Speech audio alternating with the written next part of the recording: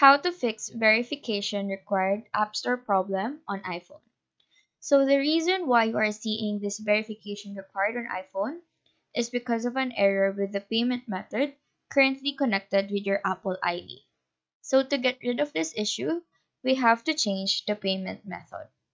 Go to your settings, tap your name on the top part of this page, tap on Media and Purchase, and then View Account.